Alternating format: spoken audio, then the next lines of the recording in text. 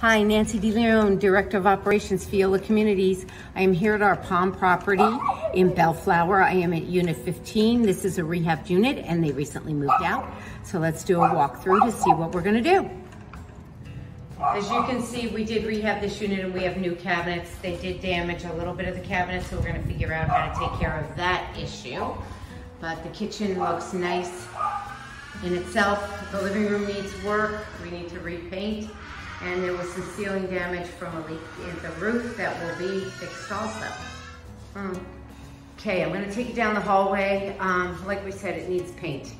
And that's really about it. The bedrooms are in good shape. Here's the one bedroom. We just need paint in this. Coming into the next bedroom, as you can see, again, we need paint. We need to fix the electrical outlets. I don't know what the heck happened with them, but something did, and we will fix them.